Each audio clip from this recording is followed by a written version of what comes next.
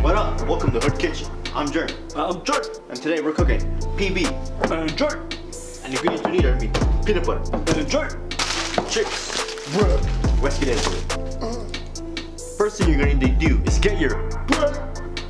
Nut. You gotta get your peanut butter. Nut. Now, after your peanut butter, for you rich homies that got the extra dollar, you're gonna need some chips.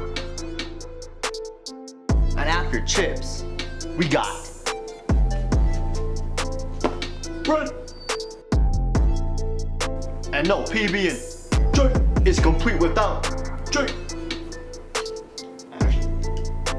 Sparingly, sparingly. Sorry. J is my favorite part. We're in the hood. We can't afford this much. It's like 3 sandwiches worth. But J. Oh well. Next step. So you got your bread, your chips, your peanut butter, and J. Alright, now it's ready to be finished. Yo, you see what happens when you put too much? J. It seeps through. But J. Alright, we have one final step. And this is the most important part. Don't skip out.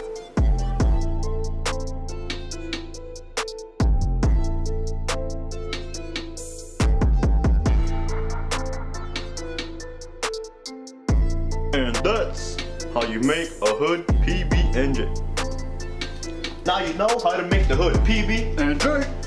Remember the ramen from the beginning? Forget that. That's like 80 cents. Now, all the food brought to you today came by EBT Food Stamps.